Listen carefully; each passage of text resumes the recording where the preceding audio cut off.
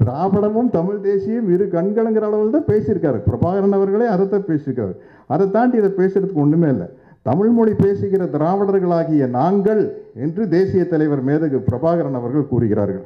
இதை விட திராவிடமும் தமிழ் தேசியம் ஒன்று அப்படிங்கிறதுக்கு வந்து எனக்கு தெரிஞ்ச வேறு எதுவும் தேவையில்லை அப்படின்னு நினைக்கிறேன். ஆரிய பண்பாட்டின் பாசிசத்தை தடுத்து நிறுத்தும் அரண் திராவிடம் இயக்கங்கள் தான். அந்த இயக்கம் ஆட்சியில் இருக்கும்போது அந்த அரண் வெறும் கற்கோட்டையாக இல்லாமல் இரும்பு கோட்டையாக இருக்கிறது. தமிழ் தேசியத்தை ஆரியத்துக்கு எதிராகத்தான் நிறுத்தணுமோடைய திராவிடத்துக்கு எதிராக நிறுத்துறது உடன்பாடு இல்லை. என்ன அது வந்து ஒரு பெரிய தப்பான விஷயம் நடந்துட்டு இருக்குது. தமிழ் தேசியங்கிற பேரில் திராவிடத்தை எதிர்ப்பது அறிந்தும் அறியாமலும் தெரிந்தும் ஆரியத்திற்கு துணை போவதுதான் என்பதும் என்னுடைய உடன்பாடு. தம்பி அஜித்குமார் ஒரு பதிவிட்டிருக்காரு. பைக்கு கிட்ட அவர் பைக்கில் வந்து டூர் போகல அங்கேருந்து சொல்லியிருக்காரு. சம்பந்தமே இல்லாத ஒரு மனுஷனை பார்த்து கோபம் வர்றதுக்கு காரணம் மதம் தான். எங்கேயோ ஒரு நாட்டுக்கு போகிற ஒருத்தரை பார்க்குறோம், அவருக்கு நம்மளுக்கு எந்த வாய்க்காவர தகராறும் கிடையாது. ஆனால் அவர் இந்த மதம் அப்படின்னா தேவையில்லாமல் அவர் மேலே ஒரு வெறுப்பு வர அப்படிங்கிற ஒரு அழகான பதிவை அவர் வெளியிட்டிருக்கிறார். அதுக்கு என்னுடைய பாராட்டுகள். ஆரியம் வந்து திராவிடத்தை எதுக்கலாம், என்ன அவனுக்கு கோபம் வரும் இல்லை. தந்தை பெரியார் சொல்லியிருக்காருல, ஐயா நான் பேசுகிறதெல்லாம் கரெக்டுங்களா அப்படின்னு கேட்டால், நீ பேசுகிறத பார்த்து அவங்கெல்லாம் கோவப்பட்டாங்கன்னா நீ பேசுகிறது கரெக்டுன்னு அர்த்தம். சந்தோஷப்பட்டாங்கன்னா நீ ஏதோ தப்பாக பேசுறேன்னு அப்படின்னு தெளிவாக சொல்லி கொடுத்துட்டு போயிருக்காரு. என்ன பண்ணுறது, எங்கள் சொந்த பந்தங்கள்லாம் இங்கிலீஷே எங்கே போட்டு பேசுவோம். வாட்டுங்க மச்சா, I came ஹியருங்க, we are waiting for such a long டைமுங்க, but you are never come. இப்படி அப்போ வெள்ளைக்காரனுக்கே சந்தோஷப்படுவான். என்னப்பா நம்ம மொழிக்கு இவ்வளோ மரியாதை ஏற்படுத்தி கொடுத்தது. பல்லடத்துக்காரர் கொஞ்சம் அதிகமாக சிரிக்கிறார் பாரு. மறுவெளியிட பராசக்தி படம் வருது, போய் பார்த்தா பிரமிச்சு போய் தமிழின் மீது ஆர்வம் வந்து விட்டது, கலைஞர் பேசிய தமிழின் மீது காதல் வந்து விட்டது. இங்கே வந்தோடனே தோழர் லெனின் இருந்தார், ஜெயரஞ்சன் ஐயா இருந்தாங்க. நீங்கள்லாம் பேசி நான் கேட்டால் மகிழ்ச்சியாக இருக்கும், கொஞ்சம் பாடம் கற்றுக்கிட்ட மாதிரி இருக்கும். இருந்தாலும் என்ன பேச சொல்லியிருக்காங்க. இது ஒரு முக்கியமான நிகழ்வாக இருக்கிறதுனால நான் வரும்போதே மனசில் வந்து ஒன்று முடிவு செஞ்சுட்டு வந்தேன். என்னென்னா, நான் பொதுவாக பேசும்போது கூட்டத்தில் கைதட்டல் வாங்கிறதுக்காக சிரிக்க வைக்கிறதுக்காக எதையோ ஒன்று பேசுவேன். அது இல்லை, இதில் வந்து சரியாக பாயிண்ட்டுகளை பேசி சரியாக ஆய்வுகளை சொல்லணும். ஏன்னா கொள்கைகளை ரொம்ப தெளிவாக எடுத்து சொல்கிறதுக்கு தோழர் சுபவி மாதிரி இருப்பாங்க. ஒரு சினிமா நடிகரின் போது கொஞ்சம் வேறு விதங்களாக எதிர்பார்ப்பாங்க இல்லையா, அந்த நடிகருக்கே உண்டான ஒரு பரபரப்பு. இந்த தடவை அதெல்லாம் எதுவுமே இல்லாமல் பாயிண்ட்டை மட்டும் பேசணுங்கிறதுக்காக எழுதியே எடுத்துகிட்டு வந்துட்டேன். ஏன்னா இது வந்து முக்கியமான ஒரு மேடையாக நான் நினைக்கிறேன், மிக முக்கியமான மேடையாக நினைக்கிறேன். என்னுடைய அனுபவத்தை வச்சே பேசுகிறேன். முதல்ல வந்து நான் பிரித்து பேசக்கூடாது. எங்கள் ஊரில் பெரியார் மையம் நூலகமும் அறிவியல் ஆய்வு மையம் அமைக்க போகிறோன்னு சொன்ன நம்ம மாண்புமிகு தமிழ்நாடு முதலமைச்சர் ஸ்டாலின் அவர்களுக்கு என்னுடைய நன்றியை தெரிவிச்சுக்கிறேன். 26ஆம் தேதி ஜனவரியிலேயே அது கட்டி முடிக்கப்படும் சொல்லியிருக்காரு. இப்போது நான் ஏதாச்சும் கூடுதல் நேரம் எடுத்துட்டுன்னா சொல்லிடுங்க. நான் என்னுடைய வாழ்க்கை அனுபவத்திலிருந்து இந்த திராவிட இயக்கம் தான் தமிழ் உணர்வை ஊட்டி வளர்த்தது அப்படிங்கிற ஒரு இடத்துக்கு நான் வர ஆசைப்படுறேன். இப்போ எனக்கு 70 வயசு ஆகுது. எனக்கு ஒரு 11 வயசு இருக்கும்போது 1965 தான் இந்திய எதிர்ப்பு போராட்டம் உச்சக்கட்டத்தில் இருந்தது. அப்போ நான் வந்து 7ஆம் வகுப்பு படிச்சுட்டு இருக்கேன். அது வரைக்கும் ஒரு 10 வயசு பையன் எங்கேயும் போக மாட்டான், சின்ன வயசு தானே. அது என்னுடைய குடும்ப சூழல் எப்படின்னா, நாங்கள் கொஞ்சம் வசதியான குடும்பங்கிறத விட ஒரு பண்ணையார் விட்டா மிராசு ஜமீன் அந்த சூழ்நிலையில் பிறந்த ஒரு பையன். எங்கள் சூழ்நிலையில் என்னென்னா, குழந்தை பிறந்தன்னு கொண்டு போய் கான்வெண்ட்டில் சேர்த்திடுவாங்க. அது வந்து மலை மேலே இருக்கிற கான்வெண்ட்டாக தான் இருக்கும். ஊட்டியில் இருக்கிற லவ்டேல், கோத்தகிரி, கொடைக்கானல், ஏற்காடு இந்த மாதிரி கொண்டு போய் கான்வெண்ட்டில் சேர்த்திடுவாங்க. இல்லாட்டி இங்கே உள்ளூர் கோயம்புத்தூர் வந்தார், அங்கேயும் கான்வெண்ட்டில் தான் சேர்த்துவாங்க. எனக்கு வந்து அந்த இந்திய எதிர்ப்பு போராட்டம் வர வரைக்கும் எனக்கு ஒரு தமிழ் ஆர்வம், தமிழ் உணர்வு அதெல்லாம் எதுவுமே இல்லை. அந்த வயசில் அந்த பையனுக்கு இருக்காது. அப்போ இந்திய எதிர்ப்பு போராட்டம் அடையும் போது தான் வந்து இந்தியினுடைய ஆதிக்கத்தை, இந்தியினுடைய திணிப்பை எதிர்த்து போராட்டம் வரும்போது தமிழ் வாழ்க இந்தி ஒழிக அப்படிங்கிற முழக்கம் வந்து பெரிய அளவில் வருது. அதை பெரிய அளவில் முன்னெடுத்தது வந்து திராவிட முன்னேற்ற கழகம் தான். அப்போ தான் என்ன மாதிரி 11 வயசு இளைஞர்கள் பார்வை திராவிட முன்னேற்ற கழகத்தின் மூலமாகத்தான் தமிழின் பக்கம் திரும்புகிறது, தமிழினுடைய பெருமையின் பக்கம் திரும்புகிறது. அதுக்கு முன்னாடி விளையாட்டுத்தனமாக சுற்றிக்கிட்டு இருப்போம். சரி, அந்த ஒரு 12 வயசில் வந்து சினிமா தானே முக்கியம். அப்போ சினிமாவுக்கு போனால் நான் ஒரு தீவிரமான புரட்சி தலைவர் எம்ஜிஆருடைய ரசிகர். அங்கே தியேட்டரில் போய் படம் பார்க்கல இந்திய எதிர்ப்பு போராட்டம் உச்சத்தில் இருக்குது. பணம் படைத்தவன் ஒரு படத்தில் வந்து எனக்கு ஒரு மகன் பிறப்பான் அவன் என்னை போலவே இருப்பான் ஒரு பாட்டில் வந்து உயிரை தமிழுக்கும் உடலை மண்ணுக்கும் உதவும் நாள் கண்டு துடிப்பார், சுற்றி பகை வந்து சூடும் திருநாளில் வெற்றி தோள் கொண்டு முடிப்பான்னு ஒரு பாடல் வரி வரும். எங்கே போனாலும் வந்து திராவிட இயக்க சினிமாவில் வந்து தமிழ் தமிழ் தமிழ்னு அந்த தமிழ் ஆர்வத்தையும் தமிழினுடைய பெருமையும் வந்து என்ன மாதிரி ஒரு 12 வயசு பையனுக்கு, 13 வயசு பையனுக்கு, 15 வயசு பையனுக்கு வந்து ஊட்டி வளர்த்துறது வந்து திராவிட இயக்கம் தான். இல்லாட்டி என் குடும்ப சூழலில் வந்து நாங்கள் வந்து எங்கள் சொந்த பந்தங்கள்லாம் இங்கிலீஷ்லேயே இங்கிலீஷே எங்கே போட்டு பேசுவோம். வாட்டுங்க மச்சான், I came ஹியருங்க, we are waiting for such a long timeங்க, but you are never come. இப்படி அப்போ வெள்ளைக்காரனுக்கே சந்தோஷப்படுவான். என்னப்பா நம்ம மொழிக்கு இவ்வளோ மரியாதை ஏற்படுத்தி கொடுத்தது. பல்லடத்துக்காரர் கொஞ்சம் அதிகமாக சிரிக்கிறார் பாரு. ஆங்கிலத்துக்கே மரியாதை கொடுத்தது வந்து கோயம்புத்தூர்காரங்களாக இருப்பாங்க போகிறதுக்குன்னு சொல்லி இதுதான் எங்கள் பக்கத்து பழக்கம். அப்படி இருக்கையில் வந்து இந்த சினிமாவுக்கு போகல எங்கே போனாலும் வந்து அவர் வாத்தியார் படத்தில் வந்து பட்டுக்கோட்டையார் பாடலில் வந்து பொது உடைமை சிந்தனைகள், பகுத்தறிவு சிந்தனைகள் இதெல்லாம் ஊட்டி வளர்க்கப்படுது. நான் 1954 பிறந்தவன், பராசக்தி 52 வந்துடுது. ஒரு 15 வயசு இருக்கையில் பராசக்தி மறு வெளியீட்டில் வந்து அப்போவே நிறைய கலைஞருடைய மீட்டிங்கு, பேரறிஞர் அண்ணாவுடைய மீட்டிங் எல்லாம் கேட்டு அந்த தமிழ் ஆர்வம் திராவிட இயக்க சிந்தனைகள் எல்லாம் உள்ளே விதைக்கப்படுது. அப்படி இருக்கையில் மறு வெளியீடாக பராசக்தி படம் வருது. போய் பார்த்தா பிரமிச்சு போய் தமிழின் மீது ஆர்வம் வந்து விட்டது, கலைஞர் பேசிய தமிழின் மீது காதல் வந்து விட்டது.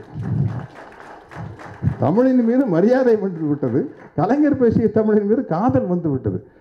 அப்போ இந்த கிராமபோன் ரெக்கார்டு போன அடுத்த செட்டப்பில் வந்து ரெக்கார்ட் பிளேயர்னு ஒன்று வந்தது. அப்போது 33 RPMனு ஒரு இசைத்தட்டு பெருசாக இருக்கும். அதில் பராசக்தியினுடைய கதை வசனங்கள்லாம் வந்துருச்சு. இது தினம் ஸ்கூலுக்கு போயிட்டு வந்து கேட்க வேண்டியது. கேட்டு கேட்டு மனப்பாடம் பண்ணி எல்லாரும் பராசக்தி வசனத்தில் நடிகர்தில் நம்ம கோர்ட்டு சேர்ந்து பேசுவாங்க. நீதிமன்றம் விசித்திரம் நிறைந்த பல வழக்குகளை சந்தித்திருக்கிறது, புதுமையான மனிதர்களை கண்டிருக்கிறது. எனக்கு பண்டிரிபாய் அம்மா வசனம், சஹஸ்ரநாம வசனம் எல்லாமே தெரியும். ஏன்னா தினம் ராத்திரி படுக்கிறதுக்கு முன்னாடி அது ஒரு வாட்டி கேட்டேன். அப்புறம் அதை போய் என்னுடைய நண்பர்கள் முன்னால் அந்த கலைஞர் எழுதிய வசனத்தை வந்து அப்படியே பேசி காட்டுறது வந்து ஒரு பெரிய பெருமிதம். அந்த வசனத்தை வந்து பள்ளிக்கூடத்தில் பேசி காட்டிட்டோம்னா ஒரு கெத்து தான். நாங்கள்லாம் வேற மாதிரி அப்படின்ட்டு தலைவர் வசனத்தை பேசல அப்படி ஒரு ஆர்வம். அது நமக்கே வந்து ஒரு மகிழ்ச்சி. இந்த மகிழ்ச்சி ஹார்மோன் சொல்லுவாங்களே, செரட்டோனின், டோப்பமின் இதெல்லாம் சுரந்துடும் போல் இருக்குது தலைவருடைய தமிழ் பேசும்போது. இப்படி பிற்பாடு வந்த படங்களை பார்க்கையில் ஒரு 1958 54 நான் பிறந்த வருஷம் தான் வந்தது மலைக்கல்லன். அதுவும் வந்து கலைஞர் அவர்கள் தான் கதை வசனம், வாத்தியார் தான் ஹீரோ. போனால் டைட்டில் சாங் வந்து தமிழன் என்றொரு இனம் உண்டு, தனியே அவருக்கு ஒரு குணம் உண்டு. நாடோடி மன்னன் ரிலீஸ் ஆகுது. போய் பார்த்தா செந்தமிழே வணக்கம் வந்து ஆரம்பிக்குது. இப்படி திராவிட இயக்க கலைஞர்களும் திராவிட இயக்கமும் சேர்ந்து ஒரு மிகப்பெரிய அளவில் ஒரு தமிழ் ஆர்வத்தை, தமிழை நேசிக்க வேண்டிய ஒரு மனசை வந்து எங்களுக்கு உருவாக்கிட்டாங்க. அதுக்கப்புறம் பள்ளியில் படித்து முடிக்கல. 1967 8ஆம் கிளாஸ் படிக்கலை நினைக்கிறேன், 9ஆம் கிளாஸ் படிக்கலையோ, திராவிட முன்னேற்ற கழகம் ஆட்சிக்கு வந்தது. வந்த உடனே பேரறிஞர் என்ன பண்ண முதல் வேலை சென்னை மாகாணத்துக்கு தமிழ்நாடுன்னு பேரை மாற்றினாருங்க. இதை விட என்ன திராவிட இயக்கம்? இது வந்து திராவிட இயக்கத்தை தாண்டி நாங்கள் தமிழ் தேசியத்தை முன்னெடுக்கிறோம் அப்படின்னா நீங்கள் திராவிட இயக்கத்துலேருந்து ஒரு ஸ்டெப்பு, 4 ஸ்டெப்பு 10 ஸ்டெப்பு முன்னாடி போய் எடுங்க, வேண்டான்னு சொல்ல. இது வந்து எதிர்வினையாக அதை எப்படி கட்டமைக்கிறது, அதுதான் எனக்கு ரொம்ப வருத்தமான விஷயம். அப்புறம் சினிமாவில் நடிக்க வந்தாச்சு. 1978 சினிமாவுக்கு நடிக்க வந்தேன். வந்து சினிமாவில் நடிச்சிருக்கிறேன். 1985 காலகட்டங்களில் 83 85 காலகட்டங்களில் ஈழ தமிழீழ விடுதலை போர் ஒரு மிகப்பெரிய உச்சத்தை அடையுது. அப்போது அந்த விடுதலை போருக்கு வந்து திராவிட இயக்க தோழர்களும் தலைவர்களும் தான் பெருசாக முன்னின்றாங்க. தோழர் சுபவி அவர்கள் 1 வருஷம் 2 வருஷம் உள்ளே போயிருப்பீங்களா? ரெண்டு வருஷம். வைகோ அண்ணன் வந்து 2 வருஷமாக நம்ம உள்ளே இருக்கிறாரு. அங்கே கோவை ராமகிருஷ்ணன், குளத்தூர் மணி அவர்கள், இப்படி ஏகப்பட்டு பெரியார் தொண்டர்களும் திராவிட முன்னேற்ற கழக தொண்டர்களும் சிறைக்கு போகிறதும் கிட்டத்தட்ட தூக்கு தண்டனை வரைக்கும் போயிருக்கான்னு நினைக்கிறேன். கோவை ராமகிருஷ்ணன்ல எனக்கு சரியாக ஞாபகம் இல்லை. குளத்தூர் மணி அவர்கள், விடுதலை ராஜேந்திரன் அவர்கள், இவ்வளவு பேரும் வந்து அந்த திராவிட இயக்கத்துக்கு வந்து அங்கே சில தலைவர்களை வந்து அவர் வாத்தியார் பார்வையில், எம்ஜிஆர் அவர்கள் பார்வையில் பிரபாகரன் அப்படின்ட்டு ஃபீல் பண்ணுறாரு, கலைஞர் அவர்களுடைய பார்வையில் சபாரத்னம்னு ஃபீல் பண்ணுறாரு. பட் ஈழ விடுதலைக்கு ஆதரவாக இருந்தது, அந்த ஈழ விடுதலைக்கு பெரிய அளவில் உத்வேகமாக இருந்தது வந்து திராவிட இயக்கங்கள் தான். அன்னைக்கு இப்போ மக்கள் தலைவர் எம்ஜிஆர் அவர்கள் முதலமைச்சராக இருக்காரு. அந்த ஆயுதங்கள் எல்லாம் ஏதோ பறிமுதல் செய்யப்பட்டுருச்சு. அது வேணுன்னு மேதகு தேசிய தலைவர் பிரபாகரன் அவர்கள் உண்ணாவிரதம் இருக்கிறாரு. உடனே திராவிட இயக்க தலைவர்கள்லாம், பெரியாரிய தலைவர்கள்லாம் அங்கே பேசி தான் அதை ரிலீஸ் பண்ணி விட்டான்னு நினைக்கிறேன். அந்த உண்ணாவிரதத்தை முடிச்சு வச்சது நம்ம ஆசிரியர் வீரமணி ஐயா. அவர் தான் ஜூஸ் கொடுத்து முடிச்சு வச்சார். அது தலைவர் பிரபாகரன் கிட்ட கேட்காமையா அதை நடந்திருக்கும்? கேட்டிருப்பாங்கல்ல. இன்றைக்கி உண்ணாவிரதத்தை முடிச்சிடலாங்க, அவர் எம்ஜிஆர் எல்லா ஏற்பாட்டையும் பண்ணார். இந்த உண்ணாவிரத்தை முடிச்சு வைக்கிறது வந்து இப்படி வீரமணி ஐயா வந்து உங்களுக்கு பழச்சாரை கொடுத்து முடிச்சு வைக்கலான்னு இருக்கிறாங்க, அது உங்களுக்கு ஓகேவான்னு கேட்டிருப்பாங்கல்ல. அவர் சம்மதம் கொடுத்ததுக்கப்புறம் தானே அது நடந்திருக்கும்.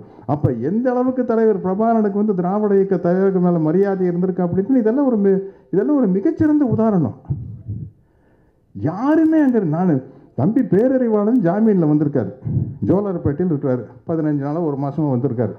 சரின்னு அவர் பார்த்துட்டு வரலான்னு ஜோலார்பேட்டைக்கு போகிறேன். முன்னாடி போலீஸ் எல்லாம் கையெழுத்து கையெழுத்தெல்லாம் போட்டு வாங்கிட்டு உள்ளே விட்டாங்க. அவர் வெளியே வர முடியாது. தம்பி அற்புதம் அம்மாள் தான் வந்து என்னை வரவேற்றாங்க. கதவை திறந்தோடனே இவ்வளோ பிரச்சனை, தூக்கு தண்டனை ரத்தாகுமா ஆகாதாங்கிற ஒரு டென்ஷனில் இருக்கிற ஒரு குடும்பம், கதவை திறந்தால் செவுத்தில் பெரியார் படம், பிரபாகரன் படம். இதை விட வந்து திராவிடமும் தமிழ் தேசியம் ஒன்றுங்கிறதுக்கு வேறு உதாரணமே வேண்டியதில்லை. ஒரு பக்கம் பெரியார் படம், இன்னொரு பக்கம் பிரபாகரன் படம். இதை விட என்னங்க வேணும் உதாரணம் இல்லையா? அவர் அப்படிப்பட்ட ஒரு இயக்கமே வந்து திராவிடத்தை வந்து அரவணைச்சு திராவிடமும் தமிழ் தேசியம் ஒன்று அப்படிங்கிற ஒரு பாதையில் தான் அவங்க நட போட்டுருக்குறாங்க. இதுக்கெல்லாம் அது உச்சபட்சமாக நான் வந்து நிறைய இந்த என்னை பக்குவப்படுத்திக்கிறதுக்காக ஐயா ஜெயரஞ்சன் ஐயா அவர்கள், லெனின் அவர்கள், இவர்களுடைய உரையெல்லாம் கேட்பேன். நான் டிவியில் உங்களுடைய ஒரு நிமிட செய்தியெல்லாம் கேட்பேன். அப்படி நம்ம தோழர் விடுதலை ராஜேந்திரன் வந்து நேற்று ஒரு பதிவு போட்டிருந்தார். இதுதான் வந்து மேக்சிமம் அத்தாரிட்டி.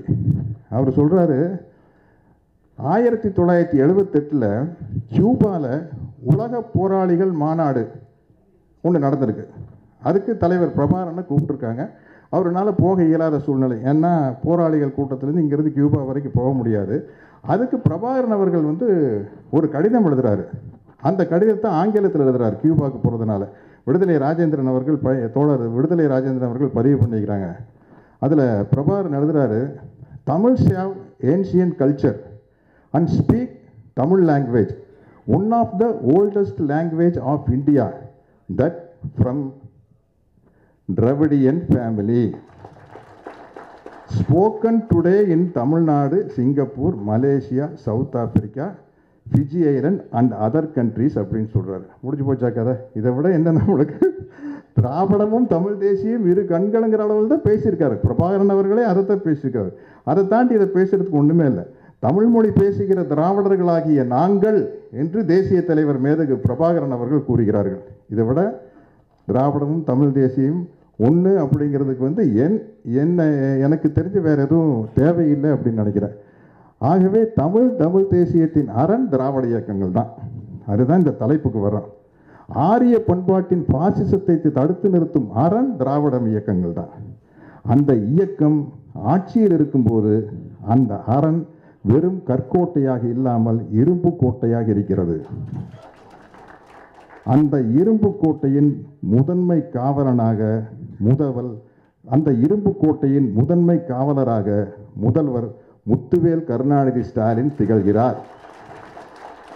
நிலம், மொழி, பண்பாடு காக்கும் படைத்தளபதி பக்கம் நிற்போம். அதுதான் என்னுடைய தமிழ் தேசியத்தை ஆரியத்துக்கு எதிராகத்தான் நிறுத்தணுமோடைய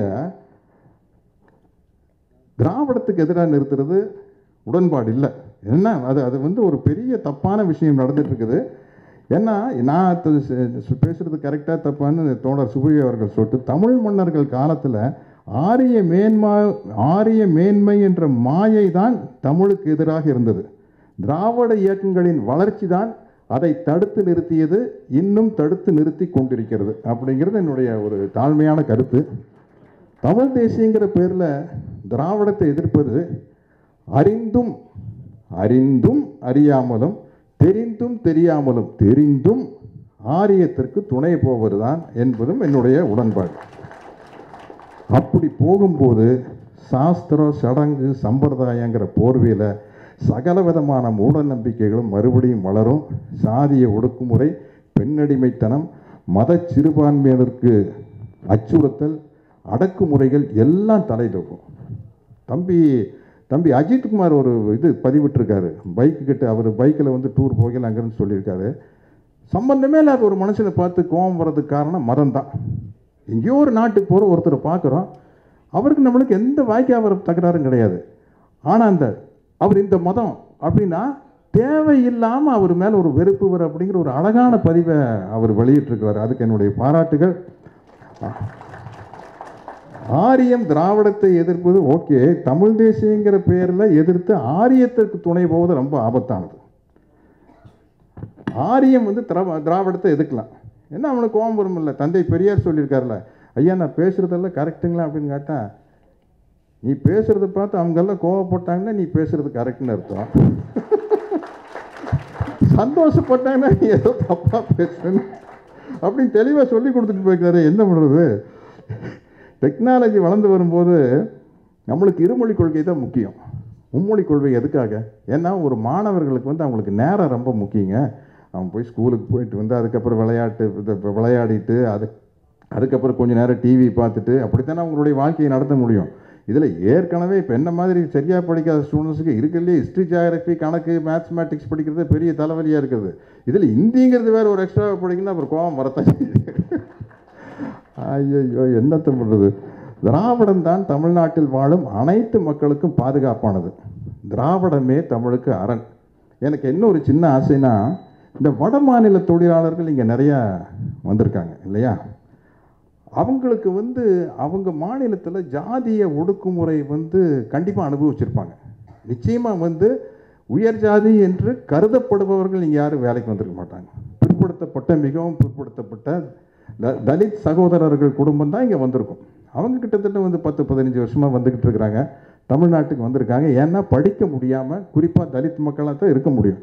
அவங்கக்கிட்ட நம்ம புரிய வைக்கணும், ஏன் உங்கள் மாநிலம், ஏன் உங்கள் மாநிலம் மாதிரி எங்கள் மாநிலம் இல்லை? காரணம் திராவிட சித்தாந்தம். நீ அங்கே போய் சொல்லு. இப்போ நம்ம சிங்கப்பூருக்கு போயிட்டு வந்தால் என்ன சொல்கிறான்? ஏய் சிங்கப்பூர் எல்லாம் வந்து பாருங்கடா, அமெரிக்கா போனால் அமெரிக்கா வந்து பாருங்கள் அப்படிங்கிற மாதிரி இந்த வட மாநில தொழிலாளர்கள் அவங்க மாநிலத்துக்கு போய் வந்து தமிழ்நாட்டை பாருங்கள் அப்படின்னு ஒரு சொல்கிற நிலைமை உருவாக்கணும்.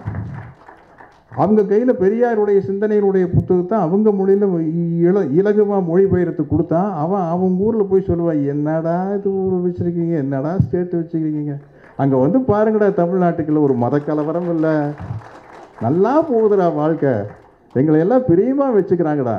ஏன்னா அவங்க அந்த மாதிரி ஊழியத்துக்கு அவங்க வர்றாங்க அப்படின்னா நம்ம ஆளுங்க அதுக்கு மேலே போயிட்டாங்கன்னு அர்த்தம். மற்றபடி நம்ம ஆளுங்க வேலை செய்ய வரலாங்கிற அர்த்தம் இல்லை. இந்த ஒரு இது ஐயா ஜெயரஞ்சன் ஐயா அவர்கள் வந்து இன்னும் இதுக்கெல்லாம் தெளிவாக விளக்கம் சொல்ல முடியும். ஆனால் இன்றைக்கி பேசுகிற லிஸ்ட்டில் ஒரு பேர் இல்லை.